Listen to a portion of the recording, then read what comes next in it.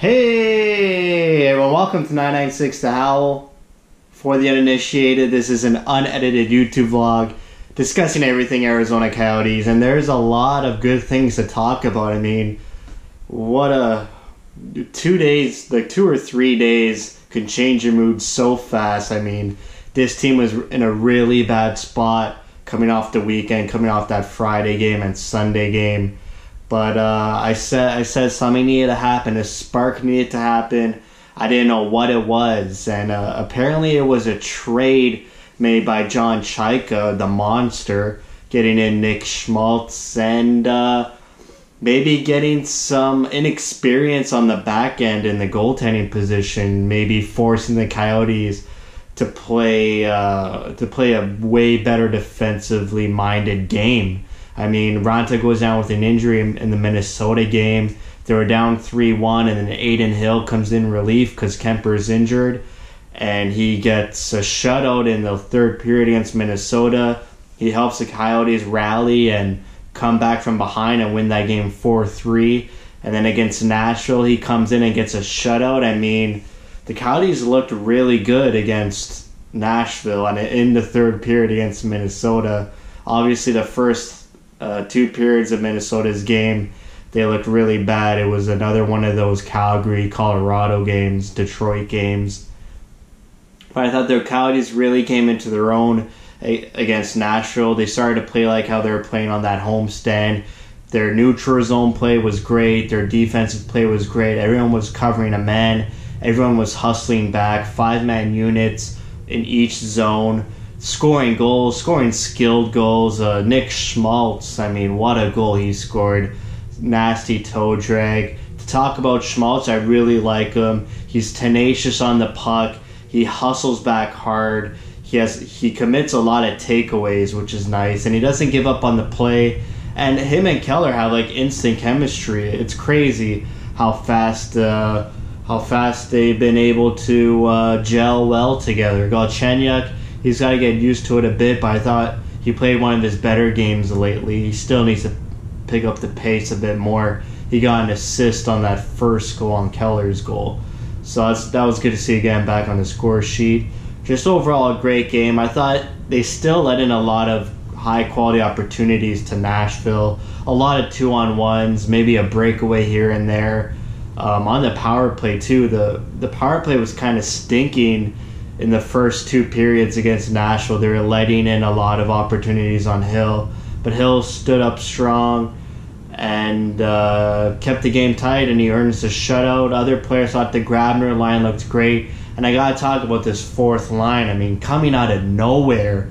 I mean, the fourth line has been invisible pretty much the whole season. I mean, Krause got a couple goals when he got promoted to the top line or top second line.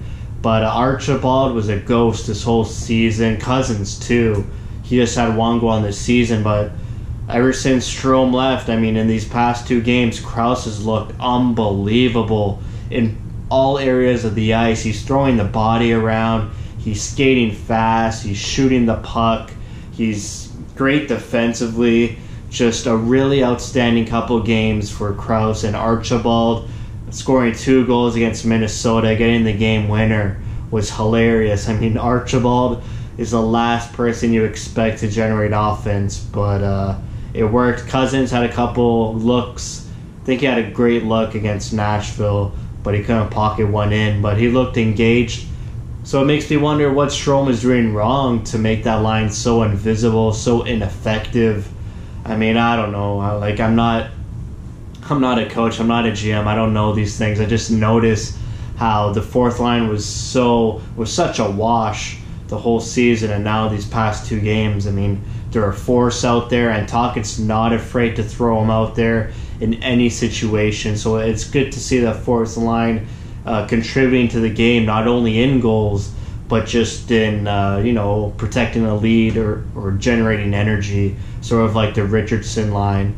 Richardson, another goal. He leads the team in goals with 7. A great signing by Chaika in the summer. I mean, I assumed Richardson wasn't going to re-sign after Chaika went out and got Kruger, but it turns out Chaika signs Richardson, trades Kruger for Hinostroza and Osterley. Just great moves by Chaika. Hope he keeps it up. A little bit of a blemish with Galchenyuk and Domi, but I mean, it's still early. Galchenyuk's gotta pick up the pace. I like them on the wing more. I think it's true that Galchenyuk struggles defensively, so I like him on the wing, and then keep Schmaltz center because he hustles back and forth and he's got great speed. So maybe that'll work out, and maybe Galchenyuk will pick it up. But yeah, just it's good to have some better emotions when reflecting on the team lately. That was a rough 2-3 weeks, and to come out on the road to face the top 2 teams in the Central Division and get commanding wins, it speaks volumes to where this team has come. They got a couple weak teams ahead of them with St. Louis Saturday and LA Kings either Monday or Tuesday, so they got to keep pace. Hopefully Aiden Hill gets to start. Hopefully Aiden Hill becomes more consistent. They picked up Pickard on waivers. I'm not a huge fan of Pickard. I think he's a weak goalie, but I think it gives the Coyotes some short-term insurance considering how long Raanta and Kemper could be out, and doesn't give that much pressure to Hunter Miska to throw him out in the Wolves.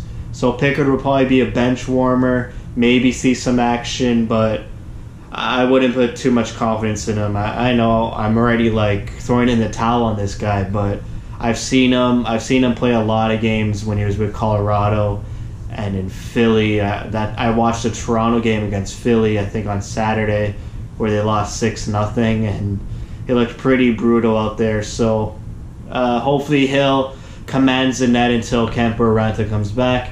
Coyotes keep playing the way they've been playing the past 4 periods, and things should be good. So that's it for me. Thank you for watching. Interesting times for the Coyotes, like always, and thank you for your support.